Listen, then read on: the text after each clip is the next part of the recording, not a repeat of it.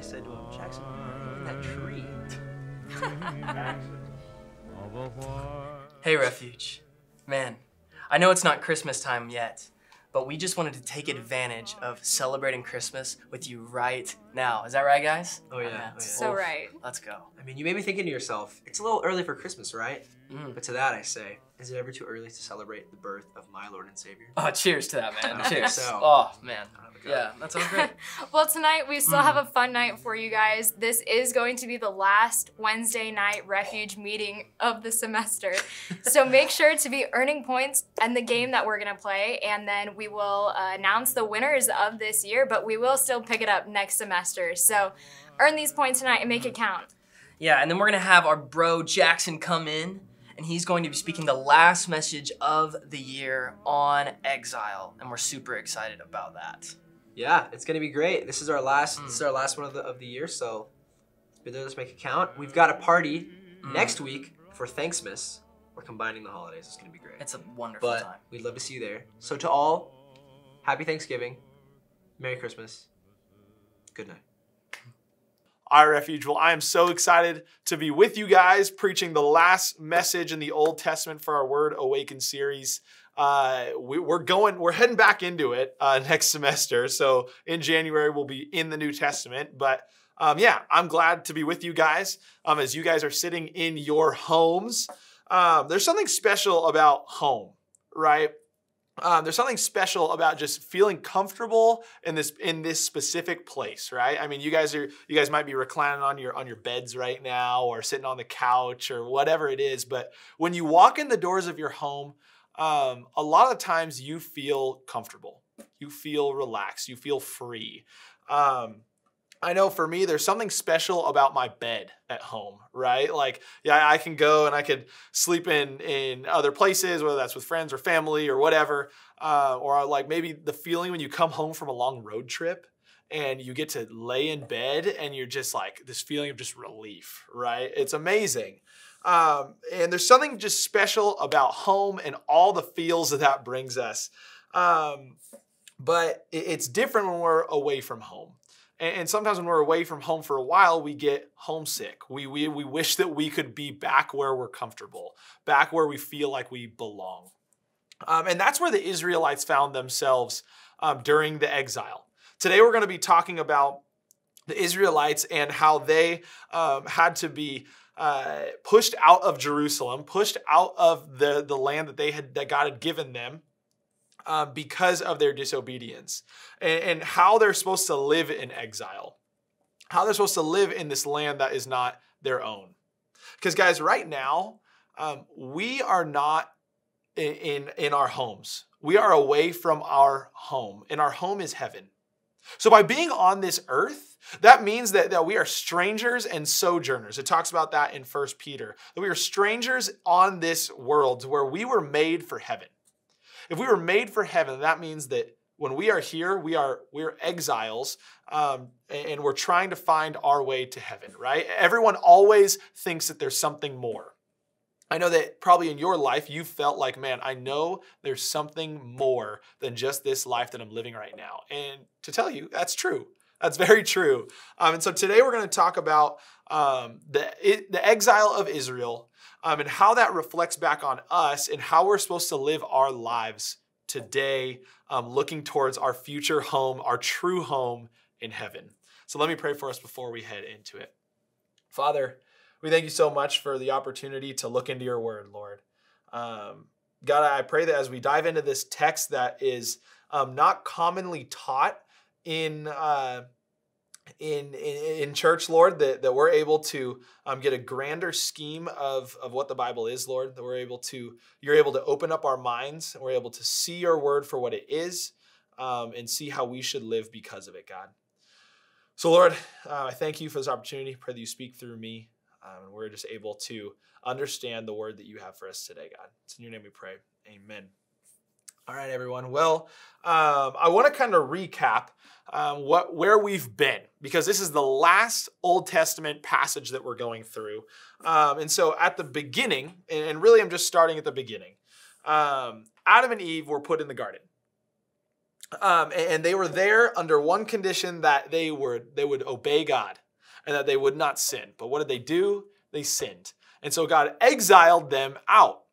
When they were exiled out, then they were strangers in their land. And from then on, humanity was not where they belong. But we see that in a more real sense with Israel. So Israel, we had seen before that God promised to bring Israel to the promised land, right? That was Canaan, which Jerusalem is in that land, in Israel. And God promised that he would bring them there through Moses, right? And Moses led them to the promised land, and they went in, but then once they got to the promised land, they fell into a cycle. They would sin, and then God would send a judge, and they would come back and praise God. Then they would fall into it again and again and again and again. And then they tried to solve their problems and tried to solve their sin by appointing a king. And that's when King Saul came in, King David, and then from then on, there were a ton of different kings. Some of these kings were good. A lot of them were bad. And it's just the sin that is seen throughout the Bible is insane. And just how God continues to still work is amazing. But the sin in the kingdom and the complications and the troubles and the turmoil that had happened eventually caused that kingdom to split into the northern kingdom of Israel and the southern kingdom of Judah. And all this happened. There was so much going on. Israel was disobeying the Lord. They were not unified. And so God said, you know what? I've warned you guys that this would happen through the prophets. We learned about that with Grantham last week. I warned you guys that this would happen. And so now you are going to go into exile. God allowed them to be sent into exile. And that's point number 1 in your notes, is God exiled the Israelites because of their disobedience. God exiled the Israelites because of their disobedience. See, God allowed them to be sent into another land. But he put them through this punishment because he loved them. Because he didn't want them to fall into what they did. And so he sent them to Babylon to teach them the lesson that they needed to learn. That they needed to be faithful to God. Now Babylon, introducing Babylon right now, they came in, they attacked the Israelites in Jerusalem, took them out of Jerusalem, and brought them to their land of Babylon. And there, once they got to Babylon, they were oppressed. They were seen as the lower rung of the totem pole. They did not live comfortable, easy lives. In fact, they lived really difficult lives because they were under the oppression and the reign of the Babylonian Empire. And they were not at home. Now that's hard because they were pulled from their home and where they were comfortable, where they felt like life was easy, life was good, and they were brought to a land that they were completely unfamiliar with. And once they got to Babylon, the Babylonian Empire wanted them to start adopting their lifestyle. They wanted them to worship their gods, and they wanted them to live the lives that they lived. And they wanted them to have a different value system that they had before. Before, they should have valued God and lived for him, right? But now, Babylon wanted them to value their gods and live the way that they were living.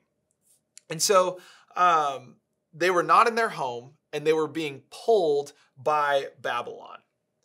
Now, there is a new Babylon pulling at us.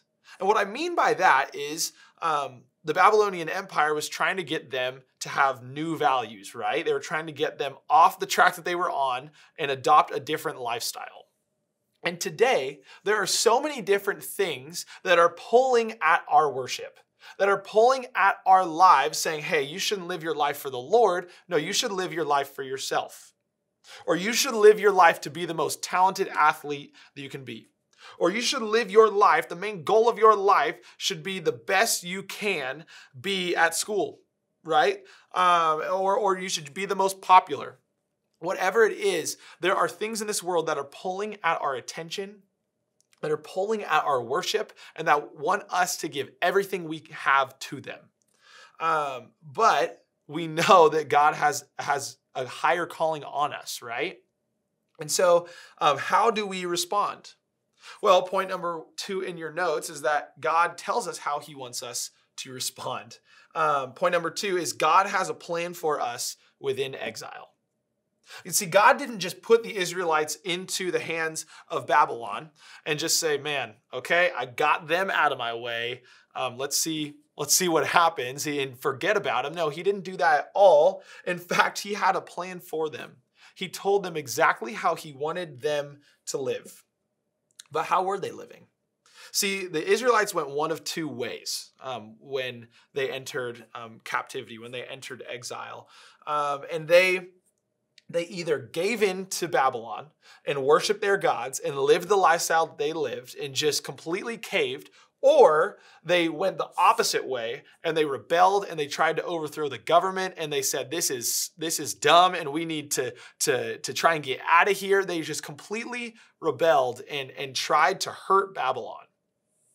But God had a different calling on them on how he wanted them to live. And it's actually completely different from both of those. And so in Jeremiah 29, we see that call. See, Jeremiah, Grantham talked about the book of Jeremiah last week, but I want to point out one thing. Jeremiah, he was talking specifically to the exiles in Israel. That was his audience. And so when he was speaking to the Israelites in exile, what he wanted to tell them was, hey, God has a way that he wants you to live. And so in chapter 29 of Jeremiah, verses 4 through 7, Jeremiah tells Israel of a specific command. He says, thus says the Lord of hosts, the God of Israel, to all the exiles whom I have sent into exile from Jerusalem to Babylon. This is God speaking through Jeremiah. Build houses and live in them. Plant gardens and eat their produce. Take wives and have sons and daughters. Take wives for your sons and give your daughters in marriage, that they may bear sons and daughters. Multiply there and do not decrease. But seek the welfare of the city where I have sent you into exile, and pray to the Lord on its behalf, for in its welfare you will find your welfare. That's so interesting to hear. That Jeremiah didn't say, hey, Babylon is bad. You got to get out of there. You need to rebel, overthrow the government, get out of there. No, he didn't say that. He didn't say, hey, you're there, just live by their rules, adopt their style of living, worship their gods. No, he didn't say that either. He said, get comfortable. Hey, you're here, but Babylon is not the enemy. You are the reason that you ended up in Babylon. You're the reason that you ended up in exile. And so don't look at Babylon and try and overthrow them. They're lost, but they're not the enemy. See, your own sin is the enemy. But while you are here, get comfortable. Build houses, live in your house, like live life like you normally would, have kids, eat food, like be normal. But he said, seek the welfare of the city that I've sent you into exile. So don't hate Babylon. Don't hate the world that you live in, but want good for the world that you live in. You should genuinely desire that good things happen in your world. He said, and pray to the Lord on its behalf. Don't wish poorly upon Babylon, but pray for Babylon to God. See, he says that you shouldn't try and rebel, you shouldn't give in, but you should be loyal to improving the world that you live in, to improving Babylon, but stand up for the truth. And so, see, God never called them away from their way of living. He didn't call them he called them not to give in, and he didn't call them to turn away from how they were worshiping God already. And we see that through the life of Daniel in the book of Daniel. The book of Daniel is a story of Daniel, like I've said, throughout the time of exile. He was an Israelite living in exile in Babylon. And so we see how all the crazy things that happen in his life and how Daniel is used by God throughout this entire time. And we see just his story. And so Daniel drew the line a lot of the time where he said, okay, I will want the best for Babylon. I will contribute towards the good of Babylon and towards the people who have me in exile. But I'm not going to cave into the worship that they want me to do. I'm not going to cave into their false gods. And so we actually see that in the story of Shadrach, Meshach, and Abednego. You guys have probably heard this story before, but King Nebuchadnezzar, king of Babylon, set up this golden image. And he said, whenever you hear the sound of these instruments, you need to bow down wherever you are to this golden idol. And Shadrach, Meshach, and Abednego, they said, no, we're not going to bow down to your idol, for we will only bow down to our God, the one true God. And because of that, eventually Nebuchadnezzar put them in a fire. They didn't burn because God was with them. But because of all that, because of the faith that they showed, King Nebuchadnezzar said, oh my gosh, this God that they serve is real. And so by them drawing the line, by them saying, hey, we are going to want the best for Babylon, but we're not going to worship your gods, God was able to use that and use their way of living so that for the good of Babylon and for their good as well. And so God used their faithfulness to show and amplify his name above anything else. And so what about us? Like I said before, we're not in our home. Heaven is our home, and we are here. We're strangers and sojourners in this world. How should we live? Well, we shouldn't give in to the false idols of this world. We shouldn't give in to the way this world wants us to live. But we also shouldn't hate this world. And we shouldn't just complain about it and want bad things to happen to people.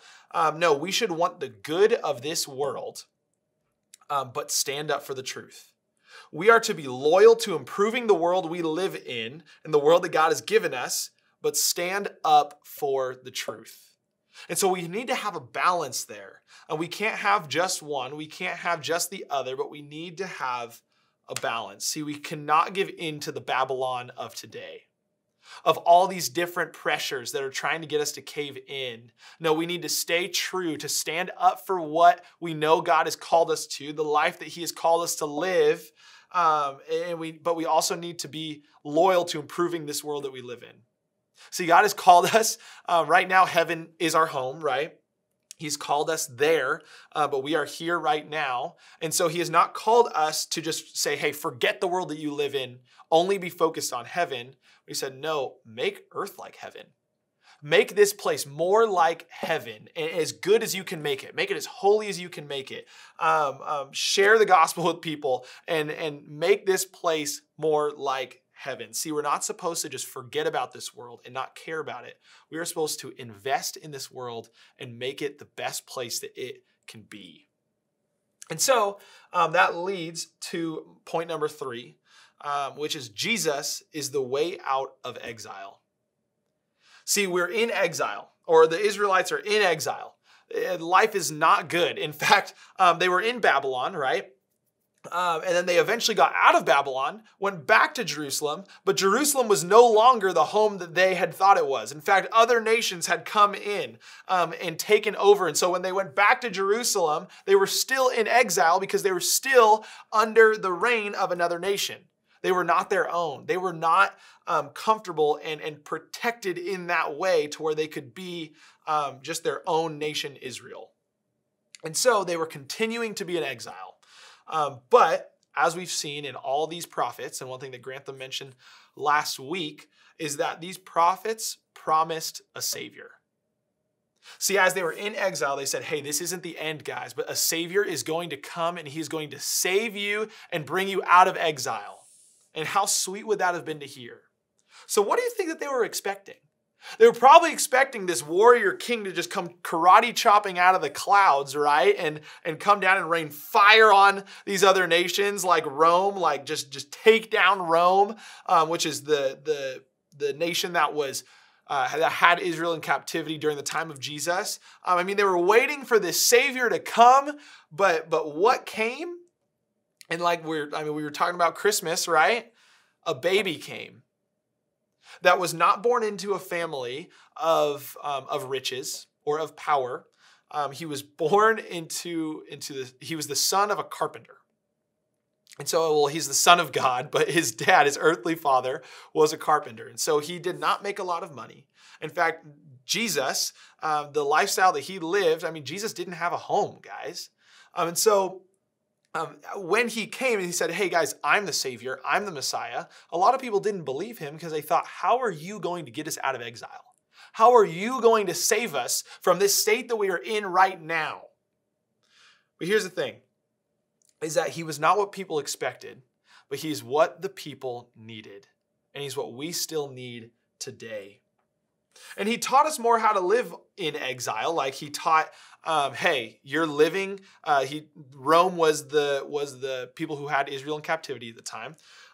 He said, hey, you're living for Rome, so pay taxes to Caesar, obey the law, be a good citizen of Rome, but know that your main citizenship is in heaven. Know that you belong in heaven. And so he taught about that, but he provided a better way of living, but he also told us that he is the way. If we look in John 14, 1-7, we see Jesus talking to his disciples about heaven and about how heaven is our home. Starting in verse 1, it says, let not your hearts be troubled. Believe in God. Believe also in me. In my Father's house are many rooms. If it were not so, would I have told you that I go to prepare a place for you? And if I go and prepare a place for you, I will come again and will take you to myself, that where I am, you may be also. And you know the way to where I am going. And then Thomas said to him, Lord, we do not know where you are going. How can we know the way? So Jesus talks about heaven. He says, you guys are going to be there and you're going to know the way. And Thomas says, hey, Jesus, how do we get there? We don't know the way. And Jesus said to him, I am the way and the truth and the life. No one comes to the Father except through me. So Jesus tells them where they're going. He tells them, hey, heaven is your home, and how you get there is through me. See, Jesus is the way out of exile, and that's still true today. See, without Jesus, I want to be straight up with you guys, we would live in a world with no hope. And without Jesus and him providing this way for us, life would be that we are born, we live, we struggle, we die, and then we fade to black. That would be life. But Jesus offers something greater. If we have a relationship with Jesus, then we know that we are able to have a home in heaven. That heaven is where we will spend eternity. And so God wants to bring his people back to him. See, God didn't just send Jesus to teach about how to live in exile, but he sent Jesus to send his people out of exile, to bring them back to their true home, to bring them where they belong.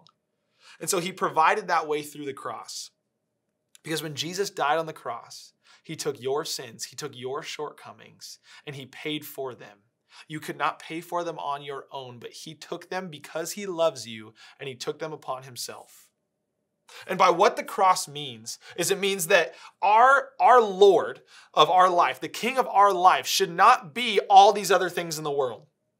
It should not be the Babylons that we see today of popularity, of fame, of being talented, of being athletic. Like those things are fine, but they're not what we should live our lives for.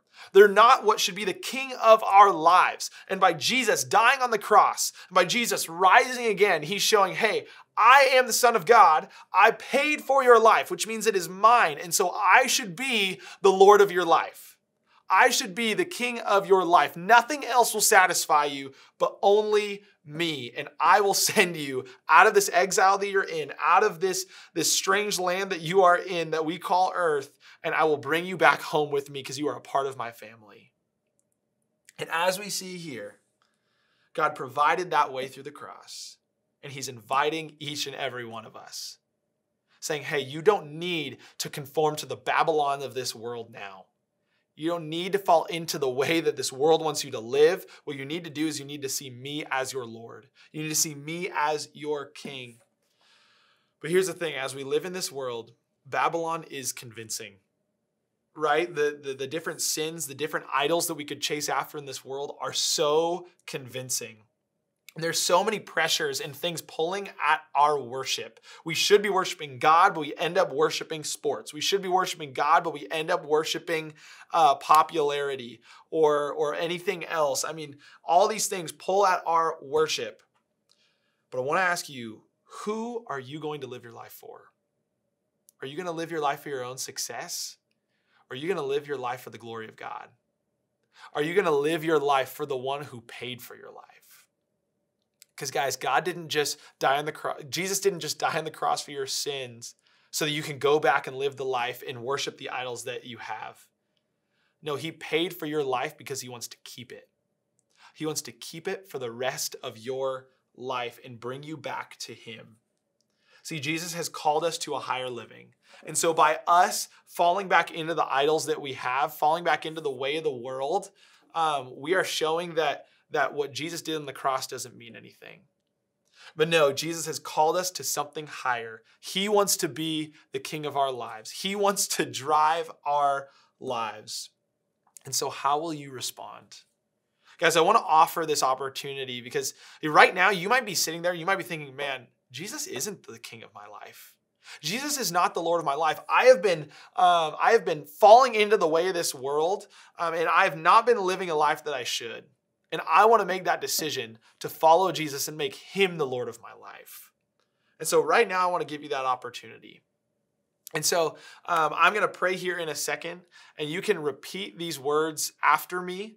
Hopefully your mic is muted so that you're not distracting everyone else, but also we want to hear if you're praying these words. And if you want to give your life to God right now, then all you have to do is pray these words with me. And so I'm going to pray, and then I am going to say a few more things. So you can repeat after me this time. God, thank you for making me. Thank you for knowing me and loving me. God, I know that I am a sinner. I know that I deserve to eternal death. God, but thank you for loving me regardless of my sin. Thank you for sending Jesus to die on the cross and pay the price for my sin. And I believe that he was the Son of God. And I believe that he rose 3 days later. So God, I believe in you. Please take hold of my life and lead me throughout my entire life. Help me make decisions based on you for the rest of my days. In your name, amen. All right, well, if you prayed that prayer, that means that Jesus is now the Lord of your life and you have a home in heaven. And so that is awesome. That is something worth celebrating. And please, please, please tell your leaders and tell your leaders that you've made this decision. Maybe you have made the decision before, but you've been falling away and you just made that decision again to say, hey, this is real. This time it is real.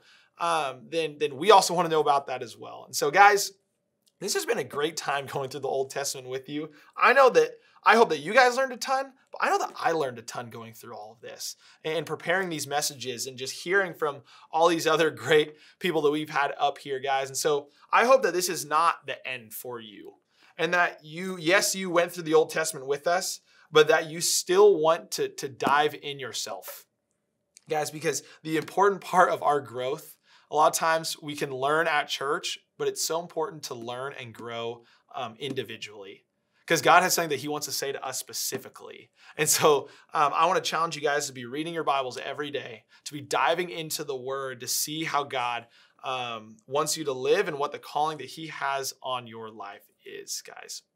So I love you guys so much. It's been an awesome time going through this half of the Bible, and I cannot wait for the rest of it. So have a good night, guys.